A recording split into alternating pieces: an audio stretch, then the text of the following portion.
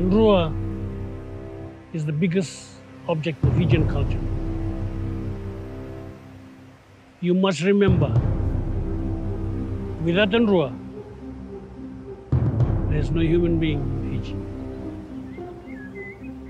Only the plants and trees and the coconuts. Our forefathers brought us here 3,500 years ago. And they named this ocean Moana. Moana means you go where the bow of your canoe takes you. Nowadays, they're known as Pacific Ocean. And you look at the structure of it, you look at how they put it together, going back hundreds of years, how it is able to survive the rough oceans out there. That takes a lot of planning, a lot of wisdom and intelligence.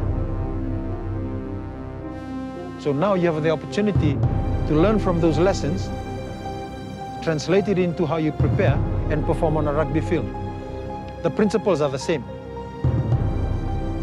So I guess that's something that, forms the identity of this team.